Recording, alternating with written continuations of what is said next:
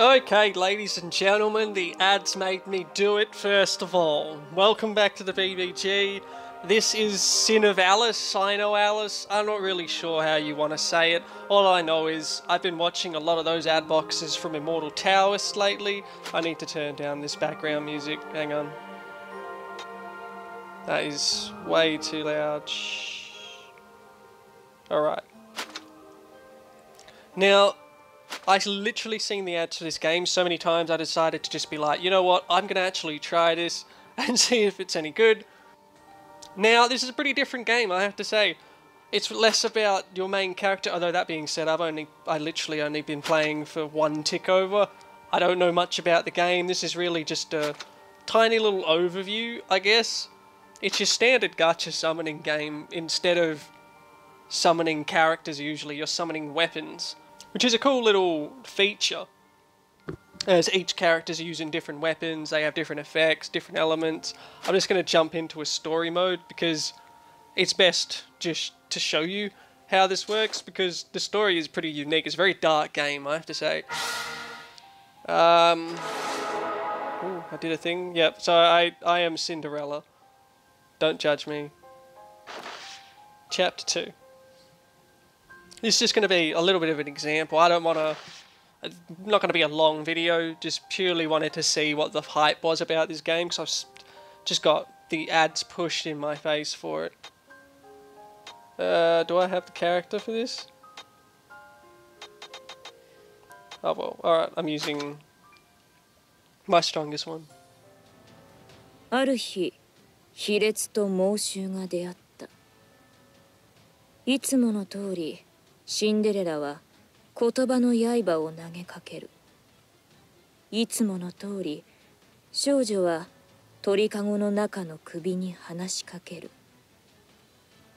一方的な言葉、噛み合わない会話、相手を傷つけて楽しむ、卑劣を歌う灰かぶり。けれど彼女は珍しく眉を潜めた。Yeah, so quite dark, very big twist. It's all famous, I guess, fairy tales. Main characters from the fairy tales have to find their authors to revive them so they can have their happily ever after, basically. But throughout the journey, they seem to just fall into one of the major 7 sins or whatever. So there's all these CPUs that are actually other people as well. They're just their characters. This is basically how you meet people. You add them, blah, blah, blah. Hit them! And they can help you push through the levels, and it will help you push through the levels pretty damn fast. But overall, in terms of interactiveness, a lot of it, I'll get wrecked, doesn't really make sense. もう死んでるだろ兄様、お菓子はもうダメですよ。なんた、人の話よ。虫歯になったら私が抜いてあげますね。ダメだこりゃ。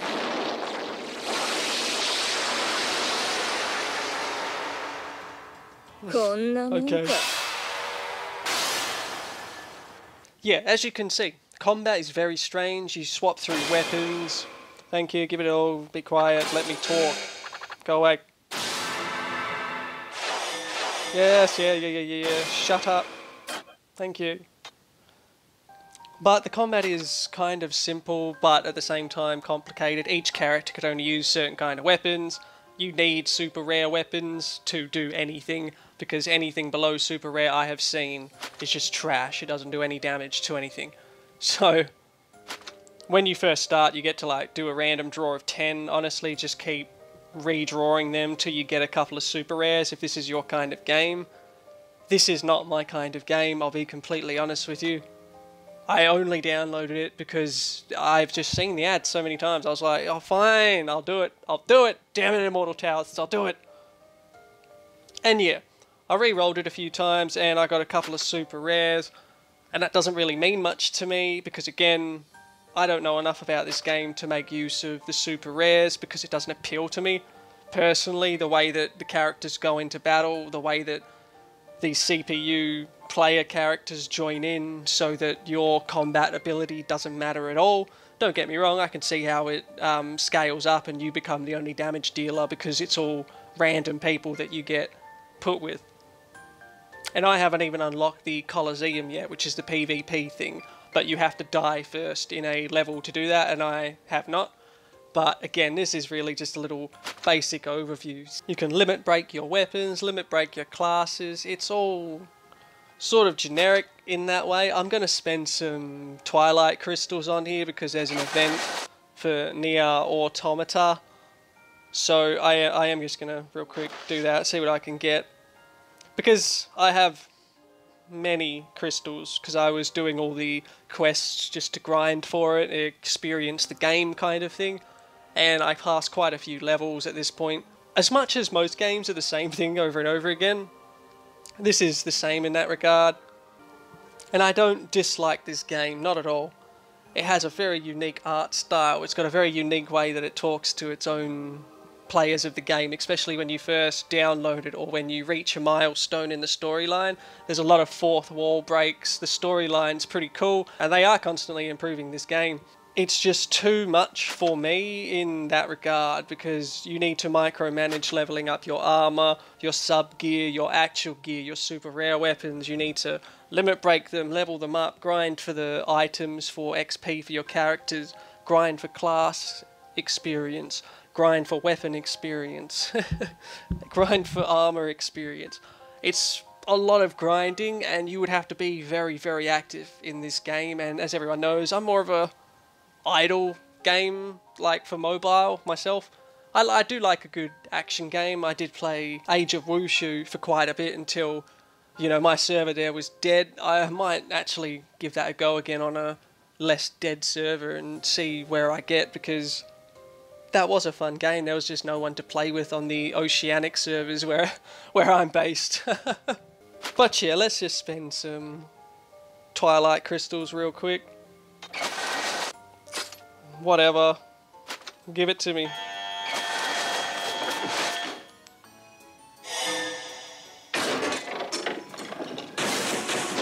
Oh. 3 cool things. Okay.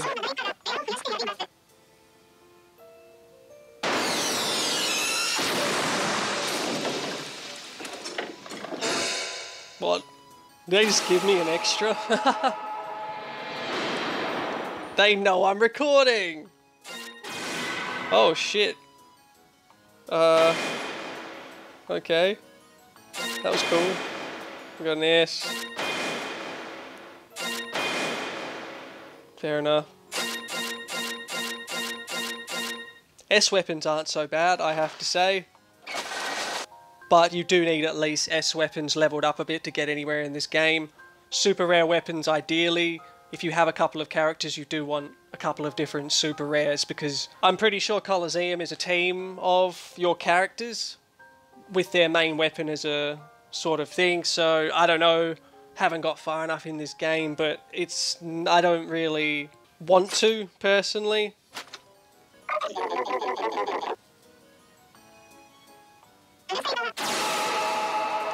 Well.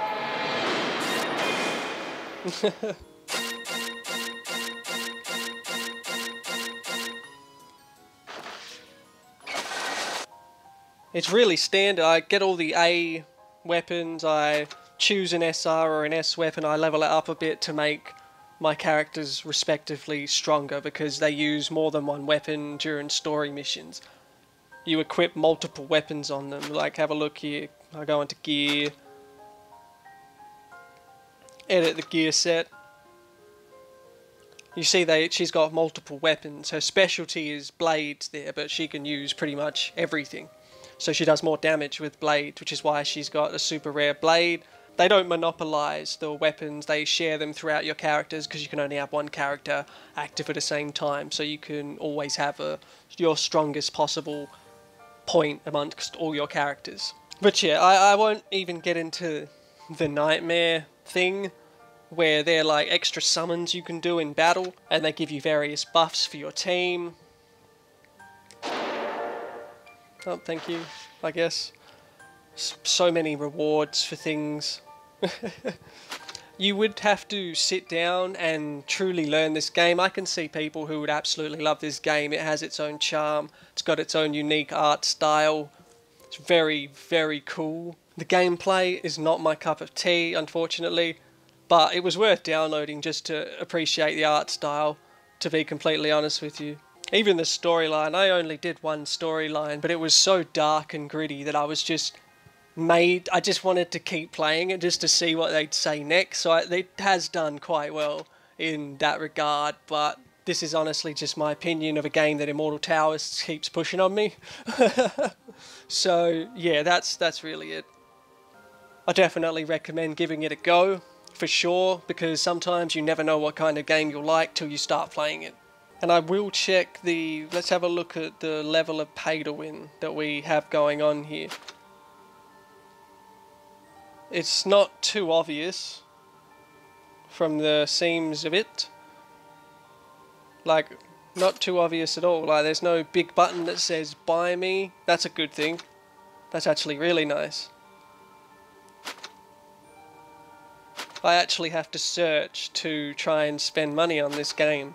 That's the mark of a actually decent game. So obviously these Twilight crystals in the top left there, they're the premium currency. Is this shop? Is this... Ah, here we go. Purchase Twilight crystal. Yeah, okay, that's very out of the way. That's nice. And of course it's standard $100 plus with everything. Once you've used up your beginning Twilight crystals, you're going to be on the grind for more, let me tell you. You only get 1 to 3 like per completed level, so take advantage if you play this game of those starter crystals, wait for a good event and spam them all there. But that's enough out of me. I don't know enough about this game to keep rambling on about it. Subscribe if you enjoyed the video, leave me a like, leave me a comment, let me know if you do actually download this game and try it out, because I'd be interested to hear other people's opinions.